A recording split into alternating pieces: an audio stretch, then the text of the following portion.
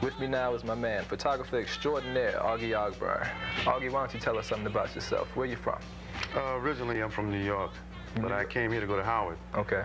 And while I was in graduate school, I taught myself photography, and I just fell in love with it. Photography was just part of me, and I just fell in love with it, really. Took classes at Howard and...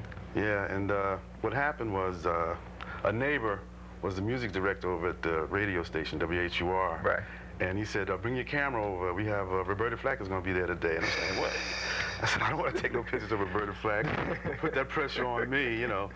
So I went over there and they got some shots. I have to admit, though, the lens fell off one time. You know, I was nervous, and we got some great shots. And since that time, you know, riding around in limousines. Just been doing it ever working since with then. Artists, you know. It was a great experience. I'm loving it. Now, the shots we got up here today, we got Bob here behind me, my man. Yeah. Brother man. You took that shot yourself? That's one of yours? Yeah.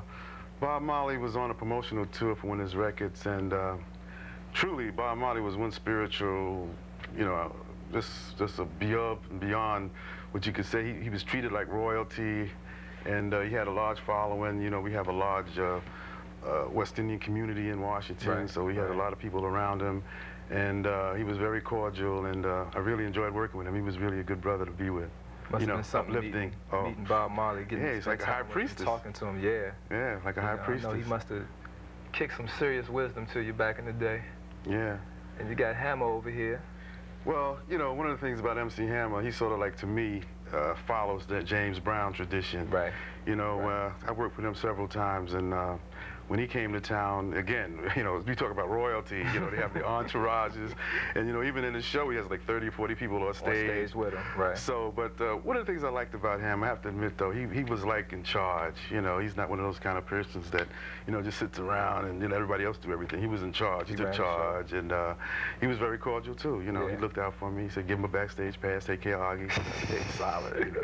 Plus, you know, he produces other groups. B I worked with, and some brothers, you know, he has some other people, yeah. So you've worked with, I mean, we got Hammer here, who's like the star of today. Bob, who's really, his star has never fallen. Oh, yeah, he's still around. Traditional, he's just going to be around forever. I know you've worked with some other acts, some people that are coming out now. Sade got a new CD. I know you did some work with her. Yeah, well, Sade, I was telling somebody that the promotion man that worked for Epic Records was telling me, you're going to work with Sade today. She's real fine.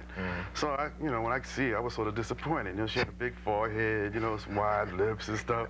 Well, honest to God. What's wrong with wide lips? Oh, well, I didn't have no problem with it. I kind of like wide lips. Yeah, well, I fell in love with them, too. There was no problem. But the whole thing is, she was like exotic. Right. You know, this foreign accent, you know. Plus, she was real cool, you know.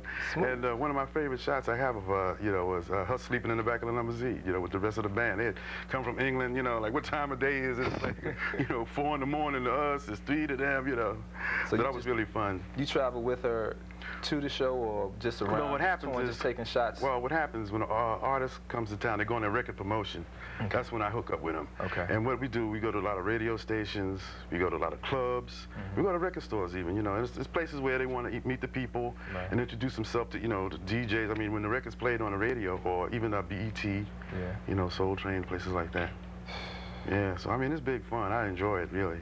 It's something I really fell in love with, and I really got it into late in life. Oh, well, who wouldn't fall in love with this? You walking around with Sade on your arm, taking pictures of it whenever you feel like it. Got MC Hammer in the limo, taking shots of him, getting backstage passes to all the shows. I mean, come on. But wait, now, I mean, it does sound like the good life. Yeah. But people don't realize after that, though, you're in the dark room. You know, you know, chemicals, and, you know, orders of pictures. You got to be a businessman. Like, I have to change hats. The one that you just heard about was the photographer. Okay, when I'm coming home, you know, I'm like a secretary calling people. Where's the, you know, I haven't gotten paid yet. The invoice hasn't come in for Mr. Ogburn yet. You know, those kind of things. But you know, and then I'm a lab technician. You know, printing up the pictures and developing the film. You take care of the whole thing yourself? Oh, yeah. Well, basically, be honest with you, that's one of the reasons that I really love photography. I had tried to do other projects with other people, and, you know, sometimes somebody would come up short and the project would never be fulfilled. And photography was one thing where you take the picture from the beginning, develop the film, all the way to the end. And it's like a one-man deal, and, hey, that's now, speaking of other projects, you did a clip with, let me see who was in this clip. The Jacksons? Oh, yeah. Yeah, I worked with the Jacksons. New Editions? New Editions. Yeah, see, from long ago. Right, when they first started. See, that's when they really go on promotions. When they come out, they're brand new. And most of the artists that I've shot, you know, other than Bob Marley and Hammer, you know, they just have an entourage anyway of photographers. But, you know, when a person is brand new, that's when they want to promote the record. Right. So that's when they come out, you know.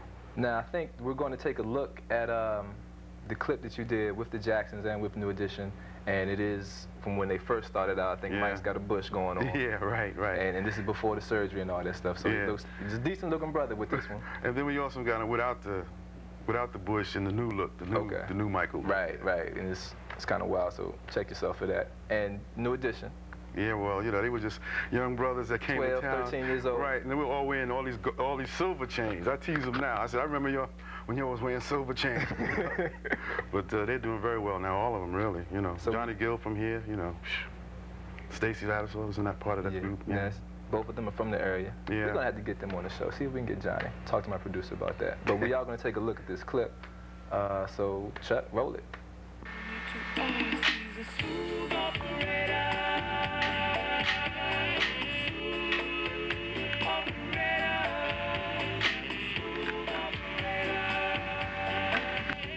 Well, you know, one of the things about the music industry is that all the artists are primarily treated like royalty. And to me, there's the #1 family of royalty in the music industry. It has to be the Jackson family.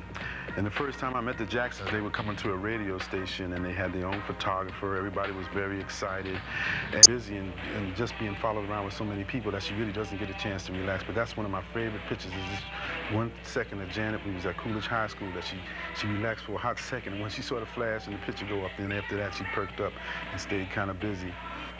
Another sister, well, the Toya, is a new sister on the set, and she came around. She was promoting her record. She was very cordial, very friendly, and matter of fact, she made cockeyes for the camera. She didn't have no problem taking pictures. Matter of fact, I think she enjoyed taking pictures. I also got a chance to work with Jackie Jackson, who was the oldest brother. He had his own record out at the time, and he was like laid back. And one of the things about him, I noticed that he didn't have any problem signing autographs for people when they recognized him and they came up to him. And he was sort of like a model, but he was very cool and laid back. He read a lot and stayed to himself. I really enjoyed working with Jackie at the time. And then another time I got a chance to work with Marlon. But Marlon was a dinner for Marlon. I just took some nice shots of him, but he didn't say too much. When I think of the Jacksons, I also think of the new group that came out, New Edition. New Edition had the Jackson sound, and these were young fellas, young boys, 13 and 14, from Roxbury, Massachusetts. And when they came to Washington on their first record promotion, they were like going to a radio station. They were looking around, they were into everything, and they were really looking. You know, when I look at the picture and I see how young these fellows look now, because they've also matured so much now, because they've been in the limelight all these years. I look at Ralph. Ralph is on his own, doing his own thing now. We all know how well Bobby Brown is doing, just married Whitney Houston, and Michael Bivins and Ronnie, and they start Bev and DeVoe. A later added attraction to the group when Bobby left was Johnny Gill. As you can see in this picture, I think this is when Johnny Gill first met them. It was backstage at one of their concerts in Washington, D.C. And Stacy Lattisaw was with them. And as you can see in this picture, I think this is classic. This is when Johnny Gill first met New Edition. And now he's he became a big part of their group. Johnny, when he first came on the set, he was wearing jackets like Michael Jackson, red jackets, you know, giving that Michael Jackson look. But Stacy was the one that was most popular, and really what I guess didn't work to his advantage was Johnny was 15 years old, but he sounded like David Ruffin with this big, harsh, and very thick voice.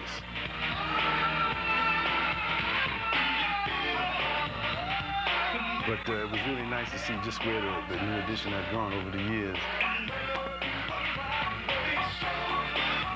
Yeah, that last picture was Johnny Gill at the Crush Groove movie. We were the first ones there. Johnny with the jerry curl. Right, and but recently he was in town to get the mayor's proclamation, and you know, he's a star now. Yeah, so, and that's Johnny's the big mob. Yeah. And you know, but he's still a cool brother, you know, laid back. Now, these are pictures that you've taken of other people, for other people. What kind of pictures do you take for yourself? What do you have at home on your wall? Well, one of my favorite pictures that I have that inspires and motivates me, that's what I think pictures should do to people, uplift them, whatever, is a picture that I have of Milton Williams of 6 heavyweight champions.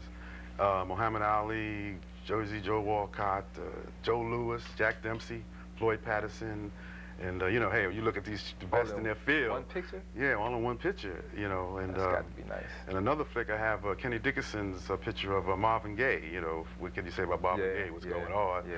And one of my other favorites is a Roy Lewis shot of John Coltrane, you know, Mr. Innovator. Yeah. So these are pictures that I purchased from other photographers. And, you know, I like to see black art in general. You know, black people start getting more into it, you know. You got ahead of me. I was going to ask you, where would you like to see photography go? Well, you know, photography is finally considered an art form. In 1975, they did consider it an art form. And, you know, I've been going around to a lot of galleries. Matter of fact, Nash, John Crosby, Stills and Nash, while he was on tour, what he did was purchase pictures, you know, and over the years, over I guess 12 or 13 years, he just sold his collection for $2.38 million.